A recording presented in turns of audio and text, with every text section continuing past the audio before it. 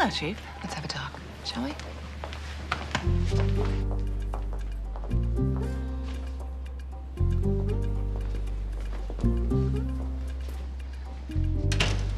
So Ethan tells me he ordered an A&A panel on your recommendation.